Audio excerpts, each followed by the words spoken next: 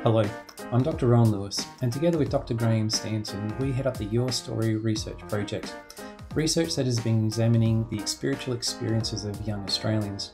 And we're really excited to share some of our research findings with you at the upcoming Converge Conference being held in Melbourne on November 9 to 11 this year. We're really excited to share with you some of the results of this research project. We've had over 400 young Australians complete a survey where they've responded to questions that have described their spiritual journey from childhood all the way through to their present experience. There's frankly nothing like it in Australian research so far, and we're just starting to scratch the surface on all the research findings that we have available in this data. Let me just show you a couple of things that we've been looking at. The most recent research project that's a bit similar to ours is the Australian Generation Z study. And in that study, they found 6 groups of young people that have a very particular kind of relationship to religion and spirituality. Now, we worked with the researchers with the AGZ to include some of their questions so that we could see what representation our sample had of theirs. We kind of expected that in terms of this group, the this worldly and indifferent, we'd have not quite so many of them because we were working with so many Christian groups to gather our data. And so we expected that this group, the nominally religious and the religiously committed, would be much higher. Now, the way in fact this panned out is that we did get a reasonable jump in the amount of religiously committed. 17% moved to 22% in our sample, while the nominally religious actually declined a little bit, down to 17%. Interestingly, the this worldly count was about the same, but the indifferent was much less, something for us to explore. What was most interesting to us, however, was this thing. SPNR, kind of about the same, a little bit less, but the seekers dramatically more. 8% in AGZ moved to 21% in our sample.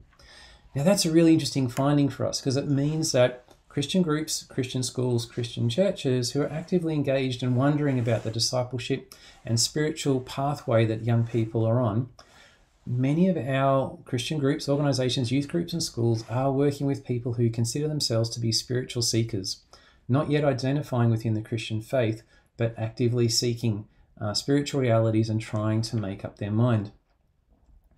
Now, with the AGZ study, they did what was called a snapshot study, where you are at right at this point in time.